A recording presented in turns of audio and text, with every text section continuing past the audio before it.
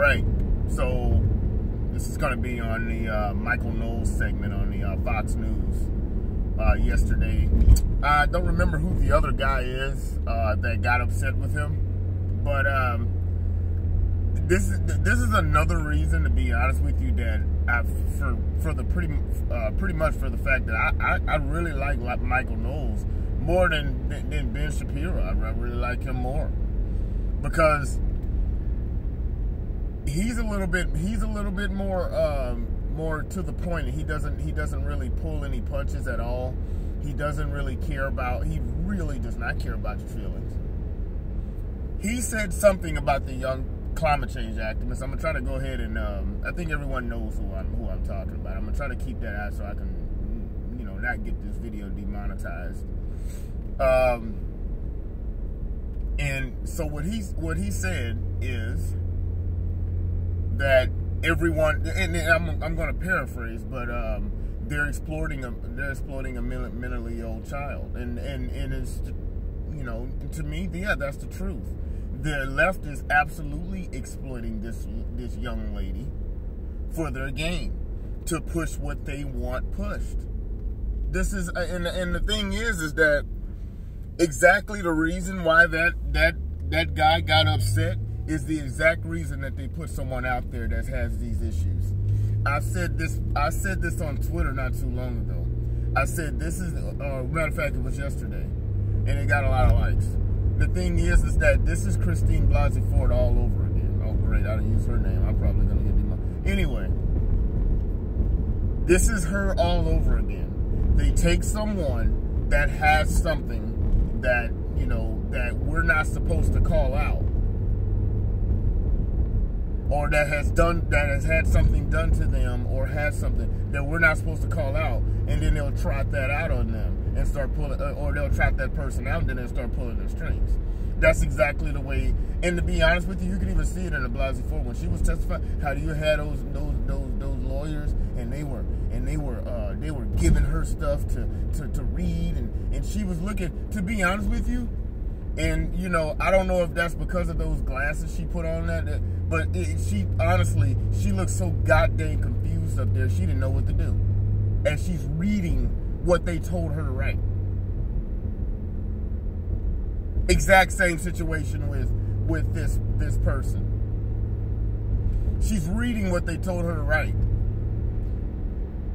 And everyone, and you use the age thing, and you say, well, and they'll use the age thing and say, well, you can't, she's a teenager, you can't say anything negative. Now, I'm old enough to remember when the Covington boys, that Nick Sandman just sat there and smiled at the Native American guy that sat back beating the drum and right inches from his face. And everyone called him a racist because he had a Make America Great Again hat on.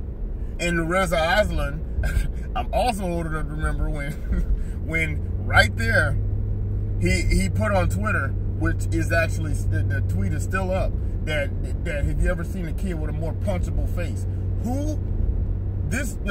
Let's be honest here, they were getting violence directed towards them. They were getting violence directed towards them. And I saw, you know, to look on Twitter, well, people on the left, well, that was different because they're racist. I said, you know what? This is exactly why people like this do not need power. Because if they consider you a racist, they can do anything to you, and they don't care. It's okay. You're a Nazi to them. But the reason that they trotted this young lady out is because of her issues. Because this helps. And it probably could further help her, you know, her anxiety about this whole situation.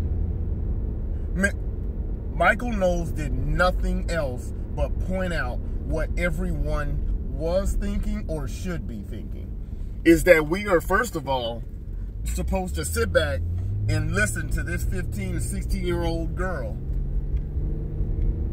give out economic solutions or solutions for things that most of us don't even understand. Even at 30, 40 years old after college, most of us don't even understand these things.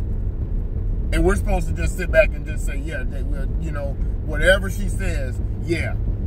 Because it goes along with, because the end game goes along with what we're supposed, what we already think. It's not right. And I've said it before. Same with Christine Blasey Ford. I blame the handlers for this. Whoever's pulling this young lady's strings, or whoever was pulling Ford's strings, I blame them for this, because they've done this to these two people, and it's not right. That's abuse. So Micheal Knowles did nothing because her mom, I think it was her mom, wrote somewhere that this young lady she has anxiety, depression, Asperger's, or whatever, got some other mental issues going on. And we thrust her out into the spotlight like she's just got everything going. Like she has everything already figured out. It's ridiculous. And it's the truth. Yeah, she's a mentally ill child, and we're supposed to just sit back and just say, and not call these things out. Anyway, that's my thoughts on that. Comment, like, share, subscribe, and we'll see you on the next one. Oh, and let me go ahead and add. You know what? The way that guy went off on Micheal Knowles, you know what? I honestly feel like he wanted to show that he was he wanted to say he's a badass or something like that. But I can tell you this, I would have loved to get some of that smoke. I would have loved to get that. I would have loved. Micheal Knowles, I don't know if this for certain. Micheal Knowles doesn't look like the most physical guy, but I can tell you this: that bald dude. If Micheal Knowles ever sees this, I would love a piece of that dude. If he threatens or something like that, by all means, send me a message. I can't stand people like that. Like I said before, comment, like, share, subscribe. We'll see you.